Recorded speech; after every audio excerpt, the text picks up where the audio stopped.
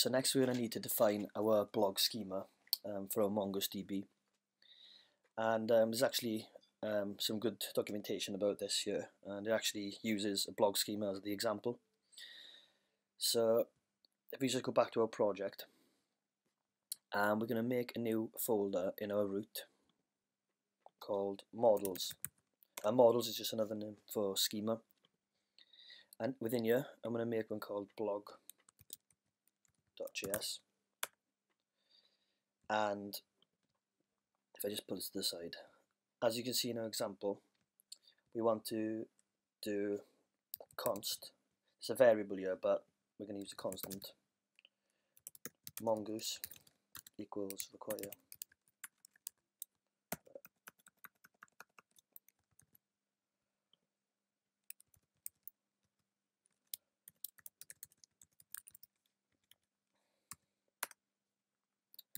We're going to do const schema, the capital S, equals mongoose schema. We're now going to declare the schema name, so it's going to be a const blog schema equals, and we can use the constructor, so new schema, and then within here we're going to declare the properties that we want. So we're going to want title as well,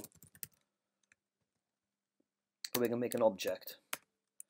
We're going to do type string with the capital S, then we're going to do required true. We're then going to do author string.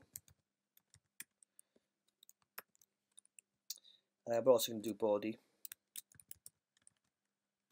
string, and then we're going to do date. We'll do another object, do type date, and then default date dot now. So that's going to set whatever time it is now when the blog post gets submitted. It's going to take the date and insert it there. What else do we need to do? I think that's more or less all the fields that we need. I'm going to now export it by doing module.exports equals mongoose.model, but they're going to call it the name, so as a string blog, comma, and then we're going to call it this variable, and then save that. Just make this larger.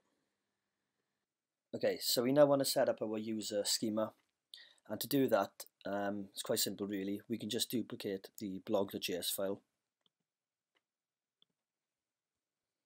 rename it user with a capital U. I'm just going to change this to user schema, and then I'm just going to remove everything from here apart from the date. I'm going to do a new property called username. We're going to say type string again, required true, but we're also going to want to put unique true because you don't want multiple users with the same username. Then we want to do password type string required true, and then email type string required true. I suppose we should put unique on the email too, because I think it's usually just one user account for one email. And then down here, of course, we need to change this to user and user schema. I'm going to save that. So now we've got our both our schema files set up. We want to go back to our server.js file, and we actually want to set up some constants for them. I will tidy up this file in a bit because it's a bit messed up, but just for now I'm going to say schemas.